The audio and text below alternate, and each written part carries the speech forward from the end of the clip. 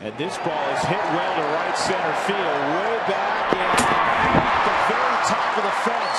Gonzalez around third, and he'll come home on the double by Spilborghs. 1-0 Rockies. He continues to wear out his old Ruby. 11 hits now against Heron, and that's the exact approach that you wanted to take with a runner on second base and nobody out. You wanted to drive that ball to right field. Fourth strike zone, Chris Snyder sets up away. That ball comes back in, but Ryan was still able to take his hands and hit it just off the wall at 375, about a couple feet from going